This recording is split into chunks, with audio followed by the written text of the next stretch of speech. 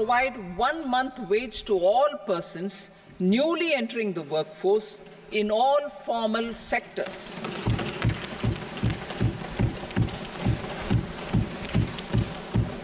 Direct benefit transfer of 1 month's salary in 3 installments to first-time employees, as registered in the EPFO, will be up to 15,000 rupees.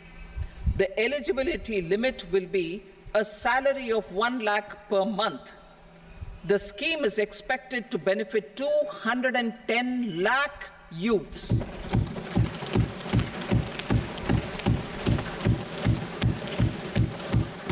Scheme B, job creation in manufacturing.